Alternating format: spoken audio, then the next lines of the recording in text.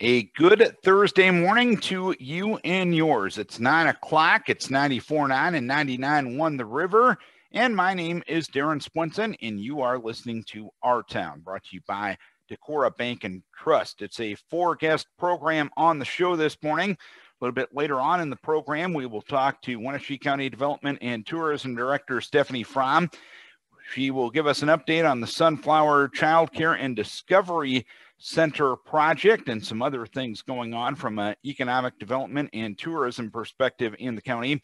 Waukon Economic Development Director Ardiie Kuhse will join us later on in the program. Ardiie will talk about Crazy Days returning to Waukon next Wednesday and Thursday.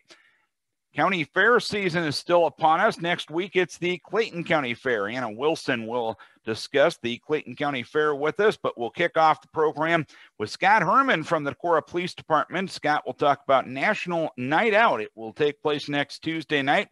Details coming now on Our Town on 94.9 and 99.1 The River. Coming up next Tuesday night is National Night Out, and an event will take place in Decorah regarding National Night Out. And here to discuss that is Scott Herman from the Decorah Police Department. And Scott, tell us what National Night Out is and how the Decorah Police Department will be involved. So the National Night Out obviously is a national campaign. And we decided this year to join that campaign. The police department, we're going with Ben Kraus-Gagne, who's with Helping Services for Youth and Families. We just decided to try this program, and it's basically a campaign that promotes community police relationships. It's a family fun, free event where you just come out, you get to meet law enforcement officers and other emergency responders from the area, have a fun night, and discuss any kind of issues or problems that they have, but for the most part, just bonding relationships. And when you talk about police-community relations, it's been a topic of discussion for about the last year and a half with what's going on in the world. How important is it now, and is it more important than ever? So here in Decorah, it's always been very important. We've been very lucky to have a lot of support from the community, and we appreciate that. We also work very hard at maintaining that support and maintaining that positive relationship. So it's always been on the top of our to-do list, and something that we've always wanted to keep going. But obviously this last year, it's always a priority to make sure that relationship continues as well. As for the specific event that will take place next Tuesday night, give us the details on that. So there's a lot of different things. First of all, it's a free event, and it's family friendly, so everybody can come. We'll have several games that young people can play. We have some treats. We have ice cream treats. We have popcorn. We have some drinks like water and lemonade type stuff. We are going to have live music there. So I don't know if you've heard of John Ayabuni, who has a quintet jazz band, and he's going to be coming and playing. So it's just going to be a fun night where you can come, you can bring your lawn chair and sit down and listen to some great music. The kids can play some games. We have the Girl Scouts there that'll have some games as well that they can play. We have a raffle that we're going to be giving away prizes. Obviously, we'll have law enforcement and other emergency services from the area there as well. So you get to meet those folks. You can see their vehicles if you'd like to do that. With Decorah in particular, we have a lot of new officers, a lot of new faces in our department. So we're looking at this as an opportunity where the public and the community can kind of come and meet our new officers, see who we've got patrolling the streets. So we're excited about it.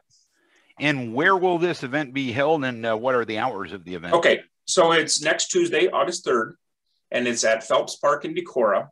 It's going to start at 5 p.m. and end at 7 p.m., so 2 hours.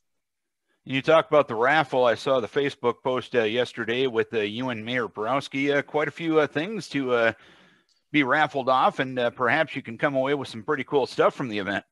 I'm hoping. A lot of the stuff we focused on, that summer is not over yet. I know Nordic Fest is over, and we kind of start thinking about back to school, but summer's not over yet. So we got a lot of outdoor stuff, a lot of basketballs and footballs and camp chairs and backpacks and, stuff to keep you outside and out moving around. And I know this is, you mentioned this is a national initiative. From what I understand, this is one of the first times the Decorah Police Department will participate in something like this. Is that correct? Yeah. As far as I can remember back, the police department has not done anything like that. It was about a year ago that Chief Smussler approached us all and said, why are we not doing this? This is something that is kind of a no-brainer. Let's keep in with the community and let's do that. So we've been kind of thinking about it for a while. So we went for it this year. And give us a final invitation of what's going on next Tuesday night and how the public can have a little fun. Well, I think it's just a great night out. Like I said, we just finished the fair, which was a lot of fun seeing people out. Just finished Nordic Fest where we got to see everybody. We're just kind of wanted to keep feeding on that same energy where it's just a fun family event. Everything is free. Come on out. I can't talk highly enough about the band that we have coming there. We're really excited about them. It's just a great time. Bring your lawn chair, drop it down, and you won't be sorry. The band is excellent. You might win a prize too. So it's just a great night. Come on out and meet the emergency services around here. So hope to see everybody there. Anything else you want to pass on just from the Decorah Police Department perspective, as long as you got a few moments here this morning? Any message you want to send to the community right now? Well, I'm just so happy to see everybody is getting back out there. Obviously with last year, with all the restrictions, people are getting back out there, but they're also doing it safely. We're doing the best of both worlds. I think at this point, we're getting back out and getting back into our routines. People are also still being safe. That's one of the things we're looking at as well with this event too, is it's outdoors. We are going to take some safety precautions as well that way, but I'm just proud of people, how they're getting back out and getting back to, where we were before. Very well put. Scott, thanks for taking the time this morning, and best of luck with you for the event coming up next Tuesday night. Thank you and all of the Decorah police officers for what they do for our community. Well, thanks, Darren. I also want to thank you for inviting me, but I also want to invite you to also stop down next Tuesday as well. Scott Herman from the Decorah Police Department, National Night Out next Tuesday night at Phelps Park in Decorah from 5 until 7. County Fair season continuing in Iowa next week, and next week it is the Clayton County Fair in National, and Anna Wilson with Clayton County Fair Board joining us to preview the event. And Anna, of course, the way the world was last year, the event couldn't happen. How excited are you to bring it back here in 2021?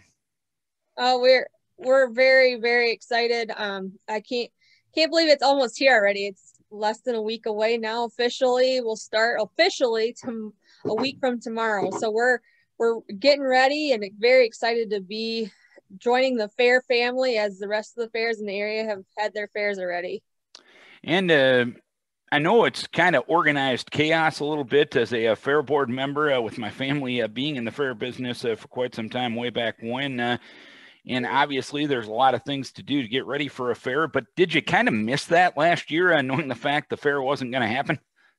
Yeah, we started preparing in May of last year, slowly making some plans. And then June rolled around and the tough decision had to be made. And it was a big decision to be made, but we're glad to be here in 2021 now. And you guys always bring in some top-notch entertainment from the musical end of things, and that's this year's fair is going to be no exception from what I see. Yep, we're excited to bring in Mark Wills on Thursday night. He'll be there, great entertainer. And then Chase Bryant, a younger entertainer, will be there on Friday night. So 2 different age aspects, but we're excited to bring both of them in. And one neat thing about your fair is your carnival. Tell us about that. So the carnival is brought to us by Spectacular Amusements, And we're very excited again this year that if you pay admission to our county fairgrounds, you get all free rides, entertainment, everything is free. And you hope to get the carnival going on Wednesday of next week, and it'll be available in the afternoon, Thursday and Friday, and then Saturday and Sunday, pretty much available all day. As for the admission to the grounds itself, how much is that, and can people purchase those admissions in advance? So you can definitely can purchase tickets in advance by logging onto our website. We do not have a link to personally buy the tickets on there yet, but you can call the fair number on there and we'll get you hooked up with the right person to get the tickets in advance. Each day is a different price. So what I'm going to tell people is head on over to our website and find all the information there. You can buy a season pass for $35, which covers all days of the fair. And as for the grandstand entertainment, is that a night-by-night type thing? How does the purchases work on that end of things? So like I stated before, once you pay gate admission into our fair, so say you come Friday night for Chase Bryant, you pay that $15 fee, you get the concert for free.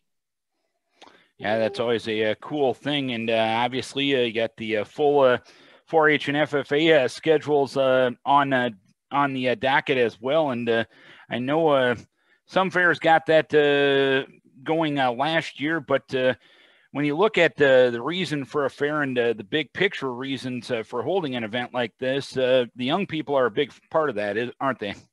Yes, our fair, we're heavily focused on our youth. 4-H and FFA are the biggest part of our fair. We don't have hardly any open shows. We do not have any open shows for livestock. We only have the open class division at our county fair. So our main focus is our 4-H and FFA kids. We wouldn't be the fair we are without them. And just off the top of my head, is there anything we're missing? Anything else you want to pass along as long as we got you on the horn this morning? So we're very excited to have everybody come to National Iowa this year. It's going to be a great fair. Sounds like the weather's going to be cooling down a little bit, so we're excited about that. Wednesday night will be our barbecue with the crowning of the fair, new fair royalty. Thursday night is Mark Wills, and we do have motocross again this year. We're adding to that. Friday is a bunch of livestock shows that you can come all day and then watch Chase Bryant that night. Saturday is the demo derby. And then all the most popular for the young kids, mutton busting right before the bull bash that night. And then Saturday is the probably one of the biggest truck and tractor pulls in the areas on Sunday morning. So we're excited for all that. And we just can't thank our sponsors and all the volunteers, the rest of the fair board, and everybody that puts all their time in for this county fair. And folks that need the information, your website is very thorough and complete. Give us that website once again. So the website is brand new as of June 1st. So we're very excited. Oh. It's www.claytoncountyfair.com. It's been a project, but we're excited. It's up and going and hopefully adding new things down the road. And it's very easy to navigate. Even a Norwegian like me can figure it out. So it's a very well done site. And I want to give you guys the compliment on that end of things. Anna, we appreciate you taking some time and enjoy the fair. And we appreciate all you do for especially the 4-H and FFA kids in our area. Best of luck with the 2021 Clayton County Fair next week. Thank you. And come on down and we'll love to visit with you. Anna Wilson from the Clayton County Fair Board. The fair starts next Wednesday in good old National, Iowa. Next week, Crazy Days returns to Waukon, and with us to discuss that is Waukon Economic Development Corporation Director Ardiie Kuhse. And Ardiie, the event returning to Waukon this summer, next Wednesday and Thursday. Tell us about what will be going on. Okay, well, thank you for allowing me to tell everybody about Crazy Days. It is a 2-day event, and we are bringing it back after many years of not having Crazy Days. The event will be August 4th and 5th, which is next Wednesday and Thursday. We have over 28 businesses that will be participating. It's not just our downtown and Main Street businesses, but just businesses from all over Waukon are jumping on the bandwagon to have some fun with this. We also will have 6 to 8 local vendors that will be setting up pop-up shops on our plaza down at the intersection.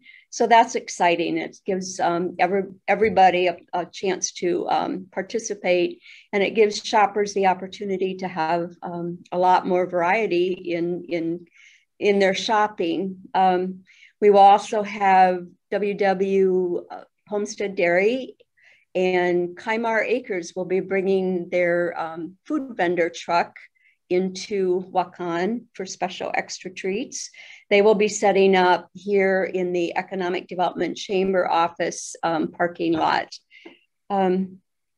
This time, we are not closing down Main Street. I think that's been something that's been done in the past. There's a lot of red tape always with the DOT and closing a state highway. But the city council has waived all the permits, and they're allowing our businesses to do sidewalk sales. So many of the businesses will have bargain tables outside, as well as bargains within their stores. So we encourage everybody to shop the bargain tables inside and outside. And so that's a lot of fun. The businesses themselves will be advertising their own specials. I think the newspaper will do a Crazy Day spread for some of the businesses that have advertised with them. Otherwise, businesses have Facebook pages, websites, and so there's easy access to find out ahead of time what good bargains are going to be had on those days. I guess for hours, I think I can remember shopping, getting up at 5 in the morning and going shopping by 6, if you will, for Crazy Day specials. The businesses themselves have opted not to do that, but they will be operating their Crazy Day specials within their normal business hours. So if you're used to shopping with these stores, you know their hours. Otherwise, again, check their website or their Facebook pages.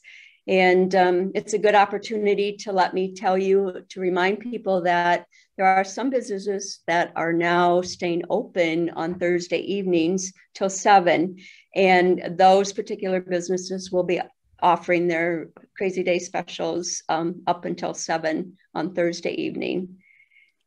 So yeah, I'm hoping KNEI will be broadcasting live music out on the street, and the extra specials that are going on within our restaurants and so forth are a good opportunity. You know, having events like Crazy Days, it just brings visitors to town, not just our locals, but we advertise in the surrounding communities and the surrounding areas. So that's a good opportunity to have people in town. And what made this year the right year to bring this event back? You know, there's good things happening in Waukon. We have added some new businesses to our retail market. I like to, and this fall we'll be adding a couple more, so I'm excited about that. And I like to think that slowly Waukon is becoming a destination, if you will, for area shoppers. We have such a wide variety of retail businesses now that you can come and you can shop and you can find everything you need. I think the new businesses, part of what I need to do is I don't just bring new businesses here, but I want to make sure that they're supported and that they are, you know, that they will be sustainable down the road. And so we are always looking for ways to market them and to bring opportunity, if you will, to everybody to come to town. And so every business, I think, after last year, of course, and having a slow year, they're ready to try not just new things, but maybe go back to things that have worked in the past. And Crazy Days was always special, was always fun. It happens usually right before school starts. So it's an added extra bonus for, you know, shoppers, parents that need to shop for school things. And so that it just, the timing was right for us. And it's been a while since we've done this. So yeah, I'm excited for my businesses. You know, as someone in economic development, for me, I look at the bigger picture, and you bring these people to town and they're supporting our retail businesses, but they also are eating in our restaurants. They need to buy gas at our convenience stores, and maybe they're buying groceries at the end of their day to take home. So the bigger impact for our community, for, you know, is awesome. It's great. And bottom line, here in 2021, consumers have so many choices and so many ways where they can purchase their goods, but still nothing beats that small town business, that small town community and customer service that those businesses provide. And when you support those businesses, you're supporting the lifeblood of your community. And that's what an event like this is all about, I'd imagine. It is. Our community has really stepped up this year to support not only the new businesses, but our existing businesses. I think the business owners themselves are feeling really confident. And again, after last year, I think people are shopping for that personal one-on-one type of experience, and our business owners are able to provide that. So that's a plus. It is for me. I know that's how I prefer to shop. And I know it's a lot of people in our area have that mindset. And Ardiie, I'll just give you one final chance to make an invitation for folks to come to Crazy Days next week. Okay, so I do invite everyone to please check out the Waukon Crazy Days Facebook page. There you will find a listing of all the businesses that are participating and other details that will be going on those 2 days. And they can also call my office here at 563-568-2624. And I'd be happy to share any information that I know about any of the businesses and what they're doing. I guess my plug is, you know, Crazy Days is just a great opportunity to shop till you drop, but have a good time doing it. All right, Ardiie, we appreciate you taking the time and joining us to talk about Crazy Days next week. And here's to a great event next week, and a great time and a great healthy economic rest of the year for all the businesses in Waukon. Thanks for taking the time this morning. It's looking good. Thank you so much, Darren. Ardiie Kuhse from Waukon Economic Development. Crazy Days next Wednesday and Thursday.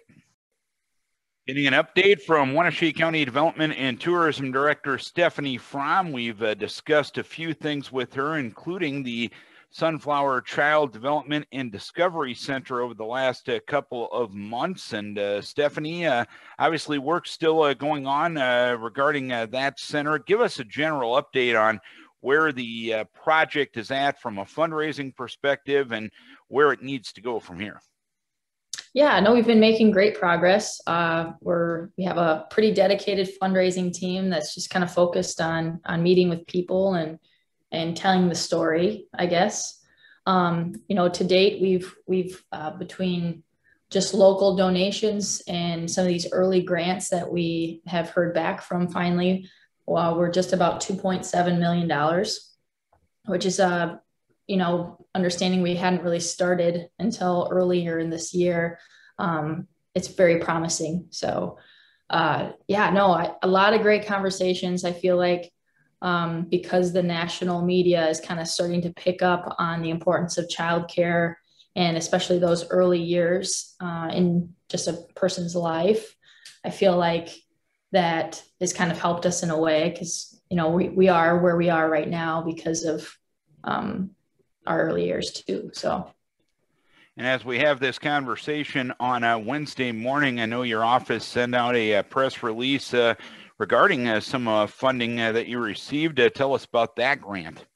Yeah, so we were awarded a grant from Rural Development, USDA, for it was a rural business development grant, and we that grant specifically goes towards technical assistance. It doesn't actually fund the brick and mortar side, so I feel like it's a lot easier to raise funds for the brick and mortar, but it's not always easy to raise funds to cover engineering and architecture costs. So that would be what this grant would be used for. It is a 1-to-1 match. We were awarded $99,000 to go towards the project. This would be the same grant that we were actually awarded last year to help fund the first couple of phases of our design work that we had done. And so we kind of go into phase 3 through 5 moving forward. And that's what these funds would go towards. And it just like with anything, like when you buy a house, there's the cost of buying the house, but there's the other costs that go along with it. And seemingly there's you guys are looking at this from the big picture, knowing the fact that, yeah, you got to build the brick and mortar, but at the same time, you got to put stuff in it, and it's got to get to the point where you can build. And seemingly you guys are covering all your bases. Is that fair to say? Yes. Yeah. It's a very organized effort. I'll say that. I'm learning a lot along the way. I feel like our team really just kind of balances each other out. There's some people that are experts in the numbers, and there's some people that are experts in the childcare and then just project management overall. So I feel like I'm the person kind of floating in between and managing personalities and workload. And so that's been a good place for me at this time. We're still hoping to let the project for bid early next year, so February-ish, January, February timeframe. So we'll have all of our construction documents organized by then, and then in hopes to break ground as soon as the weather allows us to, and that would be in March, April.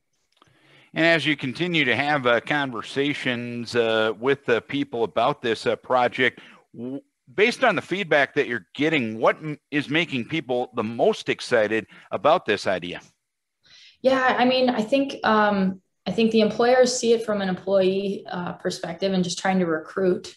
I tend to still get emails from individuals that are either from here struggling to find childcare because they're expecting, or maybe their in-home provider had closed, and they're kind of put in a position right before the school year that they don't know where they're going to turn, and then, and then I have new people kind of reaching out too, noticing the articles and my name pops up, and that's who they come to is to me and asking where they should be looking. We have a great agency. They're located here in Decorah. It's called the Child Care Resource and Referral Agency. They actually work with all of the registered providers throughout Winneshiek County, actually throughout the state of Iowa, but our regional office is actually in Decorah. And they are such an awesome resource. They're the ones that know if there's any sort of shifting going on or spots that may be available. So they can actually help individuals find a space for their children. And you look at what you're dealing with here regarding that whole issue of childcare, and we have talked before that this is kind of a unique idea, also having the childcare facility and some sustainable funding to keep the childcare center going, and that's kind of a special thing and a unique thing nationwide. Have other people started talking to you about such ideas in their communities, knowing the fact that this is kind of an outside the box idea? Yeah, I've had a couple of counties reach out and they had just heard about this project and the plan.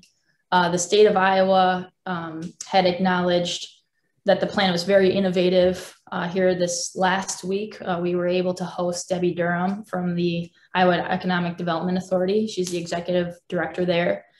So we got to kind of give her a real brief community tour. We got to spend a couple of hours with her, and we were able to visit some downtown Decorah businesses, and then Stanley Engineered Fastening and Collins, but as well as Sunflower, and talked to her about the community project that we are sort of spearheading at this time.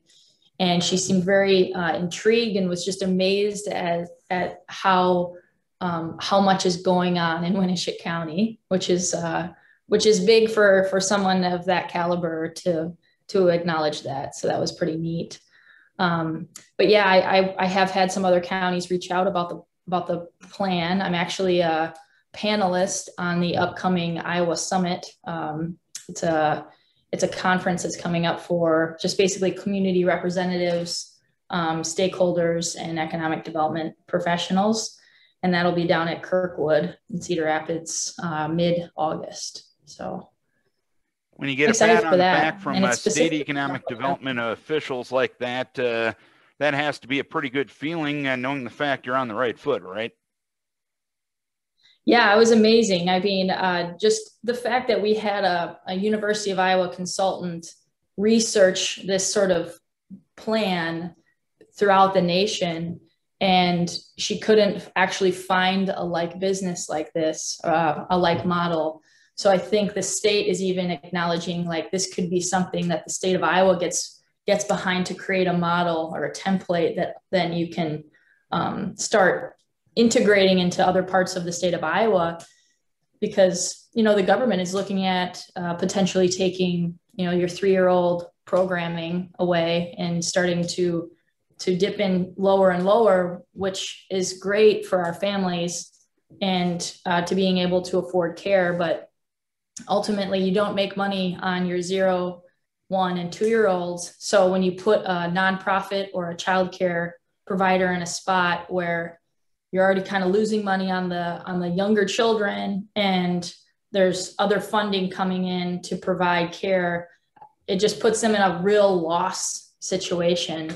So just reaching out to just our local representatives that meet with state officials, I think is very important to kind of tell that story, because if we don't have childcare, it's going to be pretty devastating. And that's where I feel most anxious about this, is that we're trying to tell the story and communicate to our local people, but even at a state level, they're starting to acknowledge it and make it a priority for themselves. But it's really like the boots on the ground effort that every community needs to get behind to say, we want to be the most family friendly place in Iowa. Like, how do we start to become that?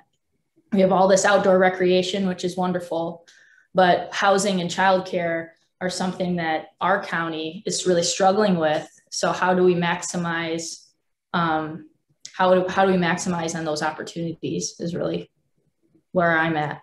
So. And you talk about that seemingly, you mentioned the local effort is so important, but the state needs to be involved as a funding resource and a overall kind of consulting resource as well. Is that a fair way to put it? Absolutely. And just some conversations, high-level conversations that we've had so far, they're very supportive of the project, and specifically, and some other projects that we had shown them around the community as well. Tourism-related efforts, building remediation efforts. I think that, you know, it's all about relationships. And if you have a good relationship with someone, they'll kind of try to go to bat for you. And I'm hopeful that we can get some funding to do some fun projects with the Child Care and Discovery Center, but as well as helping with the housing situation that we're struggling with too.